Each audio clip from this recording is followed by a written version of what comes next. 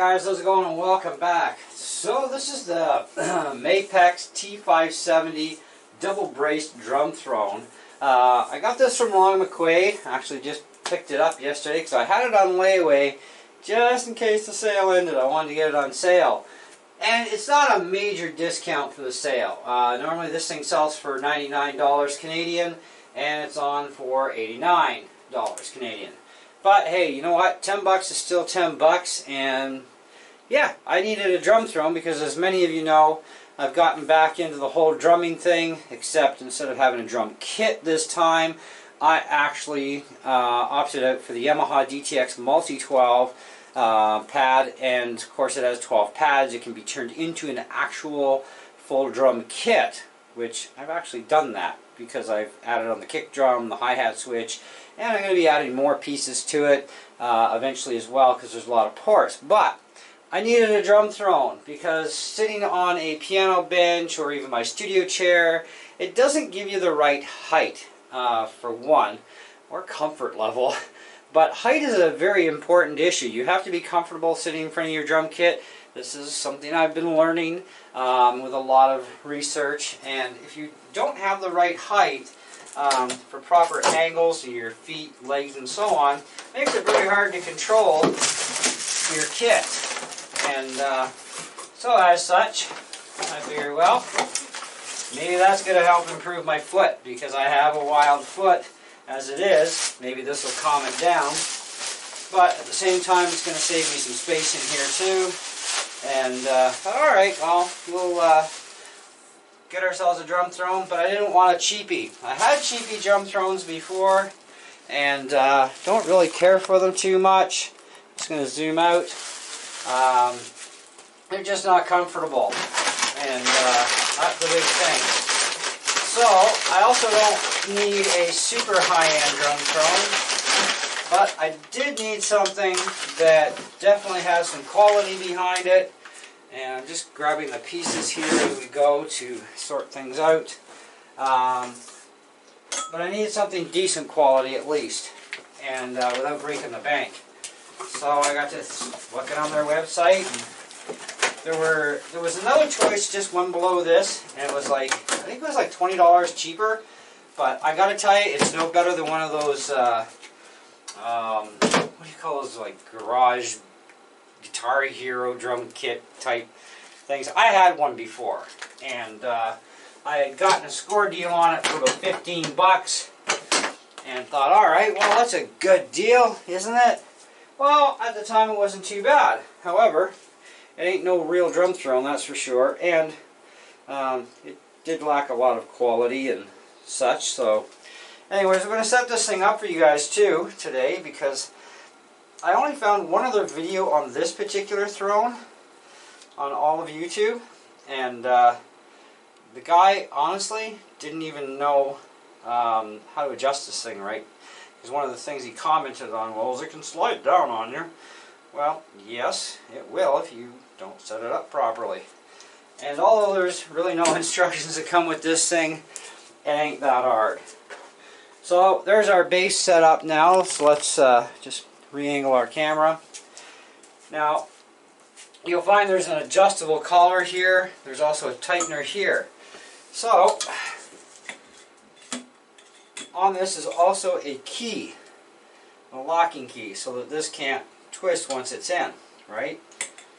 So, we've got that down. We snug it up there. They do give you a drum key as well. And we'll put this on. Now this will swivel, and you can adjust the tension here, so if you want it to I guess be snug or something so it can't spin. Yeah, so you can set it so it doesn't spin on you, or back it off just like one little turn.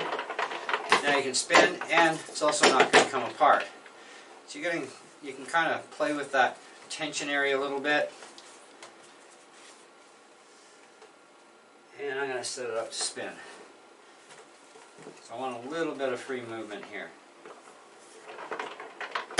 So you've got two locking systems to stop this thing from sliding down on you. You've got this one here, and then you've got this collar as well. And this collar is nice because if you're taking this with you, if you've got the main collar on the shaft locked, then at least it's a matter of just slide it in, lock it down, you're done. So we snug this up, and this is not going to move on you. It's going to stay. But if you don't tighten up the top collar, yeah, it's going to slide. And that's one thing that I've seen was ignored, is not tightening up this collar. And there's our drum key there. So what we want to do is we want to sit generally in front of the kit. So let's shift the camera around and see if I got my heights good on this thing. And then we'll adjust the height. So I'm just going to move the camera here. And of course there's my DTX kit.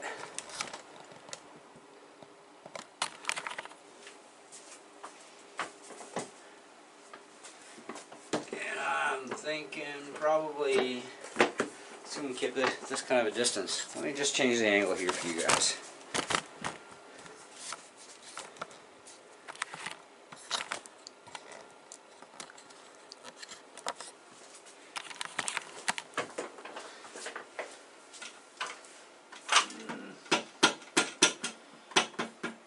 I need to bring this up just a little bit more. I think just a little bit. So, you do have to change that. So, let me show you what we're going to do here.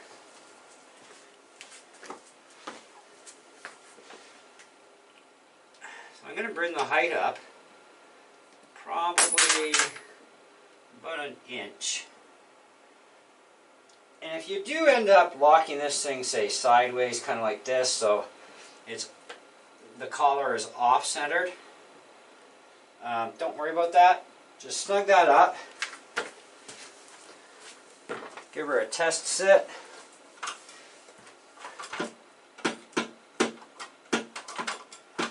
Because you want to be able to still work both pedals at once, right?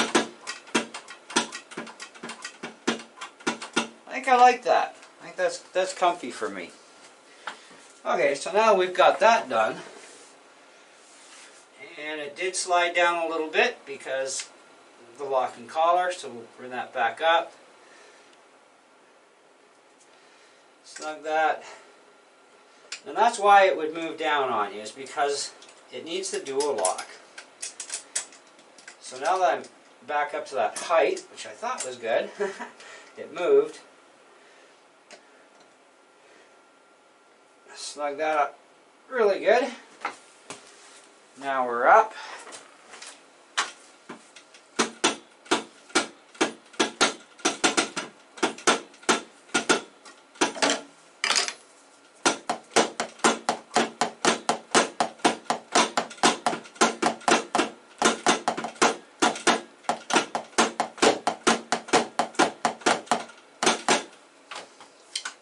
You know what? I think I need to go just a touch higher. So we're going to start with the bottom. And we're going to go up the same distance, about an inch. And we're going to run the top collar now.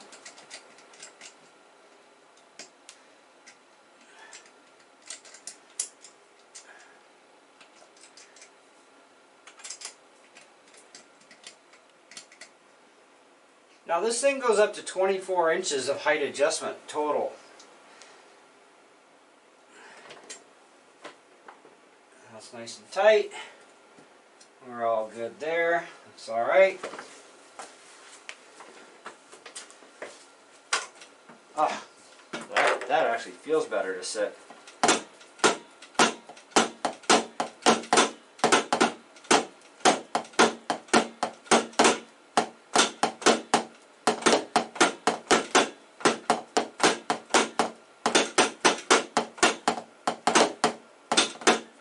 That's comfy. I like that. That is way better now. Way, way better. So, that's the basics, guys. I mean, it doesn't get any simpler than that. Now, as far as the main specs on this thing, it's a 14-inch diameter throne seat that's 4 inches thick. Nice stiff padding too, it's nice. Durable soft vinyl seat cover, die-cast memory lock. And that's what that collar is about, that upper collar that we use the drum key with. That's your memory lock. So you've got to lock the bottom in place and the top, and that creates enough pressure, this thing is not going to move on you. Alright?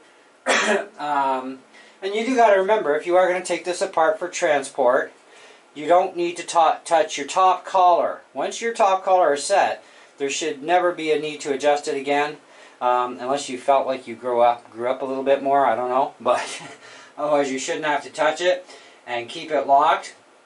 Maybe check it with the drum key once in a while, make sure it's still really snug on that bolt, and then all you got to do is worry about that bottom one when you lock things back in place. Anyways, a steel tube, height adjustment tube with collar lock from 16.1 inches to 24.4 inch height range. And of course it is double braced legs. So if you're a heavy guy, don't worry about it. The thing's going to hold your weight. Right? I don't know what the maximum weight load is, but I weigh 186 pounds currently. So I'm not a heavy guy, but I'm not light either. Okay? And it more than holds my weight. It's not going to break. So, but anyway, so this is Mapex. This is the T570 double brace drum throne from Long McQuade. Now there are many places you can buy these things, I get it. Do look in the description below for the link, because it is still currently on sale. So if you do live in Canada, Long McQuade, it's the place to go. It's where I go for literally 99% of all my gear. Okay, I mean, I kid you not. I've not found better prices. I've not found better, well, I can't say that necessarily, but in general, you're not going to find a better price, considering with Long McQuade, you get outstanding warranty service. You also get performance warranties available on most items anyways. And as long as you renew that every year, you're good to rock and roll. And the warranties don't cost that much, but they are geared toward the cost of your item. And so far I've never paid more than, what, 40 bucks tops to renew a warranty on anything. So that's pretty decent, even on some really expensive gear that I bought. But yeah, so I think this drum throne is going to really help out quite a bit, because like I said, you do need to have a proper kind of throne. There are bazillions of choices of thrones. They've got tons of them. If you want something with a backrest, yeah. If you want something that's kind of like a really cushy 1950s seat where your legs contour and your butt contours into the seat kind of thing, they got that sort of thing, right? And they've got many different versions of this. And they do have the cheapy, garbagey stuff. But you know, some of the cheapy stuff for drum thrones is more geared, I think, towards kids, because you know, you're not going to put even a little kid on a drum throne like this, even at the bottom, because it's going to be too tall for them. You know, so it's kind of like one of those things. Now, I'm going to give you guys a comparison and show you what I have been using, and where things can go a little bad on control. And I also have the same seat that I use for teaching guitar students. They get to sit on this thing. Now, this piano bench is at its highest point. It ain't getting any higher. That is an incredibly tall difference between the throne where it sits now, the drum throne, for comfort and control, compared to sitting on that little thing, is very short. And even one of my students, well, she's not as tall as me. She's actually still quite a bit shorter. She's probably about maybe 8 inches or so, 9 inches shorter than I am. I know when she sits on it, her one foot doesn't sit, well, her feet don't sit flat. Okay, I actually got to lower it for her this week. You know, sitting for somebody who, like me, who's 5'9", sitting at that in front of the drum kit, it's very awkward. Okay, and I'm going to give you a really good example of that. Because you're going to actually see the height difference of me sitting at the kit between the two. So, we have our trusty drum throne. Oh, that is so comfy. Okay, so here I'm at a really good height, right? And angle is a very important thing with these percussion kits. That you're at the right angle so you don't accidentally trigger stuff you don't want to. I could probably change the angle now on this as well, a little bit more tilted the other way, but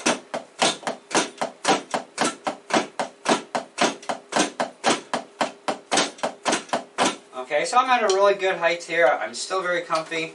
I can still get my feet flat on the ground, right? And I'm not like right up here. And I still got a lot of height to go yet, but I can get this thing higher. So, we'll move that out of the way. This is what I've been kind of stuck with. Now I'm like way down here, I'm like, and what I find is my leg is feeling weak. So if you're too short to even a regular drum kit, you're going to feel like your ankle is weak and you don't have that ability, and you can end up getting really wild on the kick, and this is a problem I've had.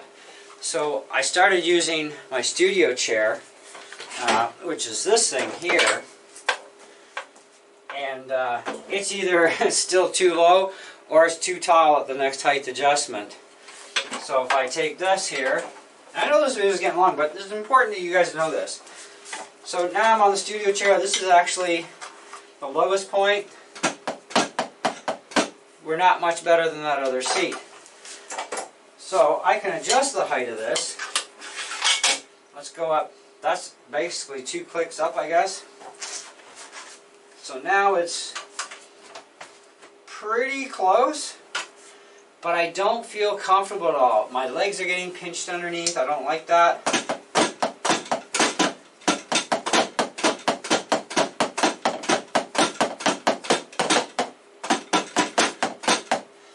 And it's kind of like, it's just not, it doesn't feel right, So if I go down by 1,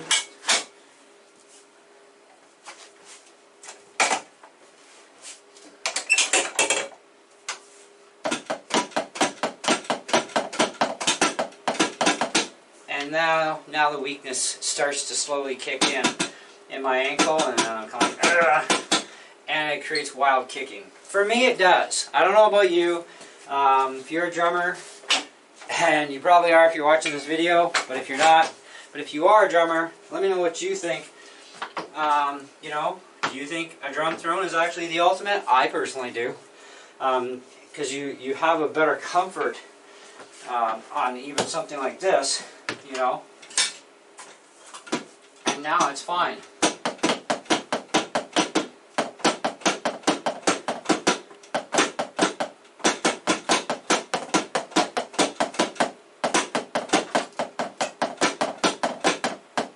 Now I can also run my hi-hat switch a lot better. And I could probably still tweak this a little bit more if I really wanted to go just a tad bit higher, because I think a little bit higher yet still might not be a bad thing, because I want to be able to still have power in my kicking, but I need that control. So I might try it a little bit higher just to see, but otherwise I'm going to try it like this for a while, see how it goes. Now, my opinion is the build quality on this thing is extremely good. So if you're looking at build quality, which you would be, I think the build quality on this drum throne is just really fantastic. It is going to hold quite a bit of weight. Like I said, I'm 186. No problems with this thing. I like the fact you can have it set to free swivel, or if you want to, you can lock the key nice and tight, and then the seat doesn't swivel. But I think the swiveling is actually a handy thing, okay? And that's cool. The included drum key is nice too, because if you actually lose a drum key, then, well, now you got a spare, right? Because drum keys aren't always cheap, but, never hurts to have a few spares kicking around either. But for what is it, like $80-some here? We're looking at 89 bucks on sale right now at Long and McQuaid. And like I said, you can get these things probably on Amazon, any other music store that carries the Mapex brand. You can get it. My kick is actually a Mapex, and that thing didn't cost me that much either. And it's a pretty good quality kick. I actually saw this linear kick by Gibalator. I think that's how you pronounce it. And it's like, that's kind of really neat. And they got a used one in stock right now. I'm thinking, happen, but I have a kick already. I mean, is this thing going to really help me any? I don't know. You know, because I do still have a little bit of a wild foot, but hopefully this particular seat helps control that wild foot problem. We'll know in time. So do look for an update review on this item as well. Who knows when it's going to happen. I got to use it for a while and see how well things go with it, that sort of thing. But for now, I will probably say that, okay, for $100 regular price, it's worth $100, okay? You know, so if I would have missed the sale, I would have still paid the $100. $89 is definitely a bonus, because that's $10. I mean, with taxes and everything, it was like $100, and it wasn't even $101 with the tax. Okay, now this is Canadian dollars, keep in mind. The average rating I see on this thing is like a 5-star rating, but that's only like one review on their website. And I'm kind of like, okay, nothing's perfect, guys. Alright, honestly, it ain't. And I can't give this thing a 5-star no matter what. Right now, I'm going to sit this thing at, I think, a very reasonable 4.5 out of 5. I don't see it going up any higher than that in the update review down the road. If something happens and it becomes problematic in any way, then it's definitely going to go down. But if I have absolutely no problems with this thing, it stays together, it's not losing my height setting, because I am going to keep an eye on that, because if, when we're done this video, I'm going to measure my height that I have on this thing. And, you know, and over time, I'm going to check on the height from time to time and see if it's changed. So, because this is like friction collars, right? But you have 2 of them you have to make sure are locked up solid, okay? In order for things not to move, right? So that's very important that you do that. And make sure you get that top collar, there's that notch, and there's a slot in the bottom. Make sure they're lined up perfectly so that they mesh together right, and that you lock them down properly. And then, like I said, anytime you're going to use this for portable use, it's only the one that you don't use the key with.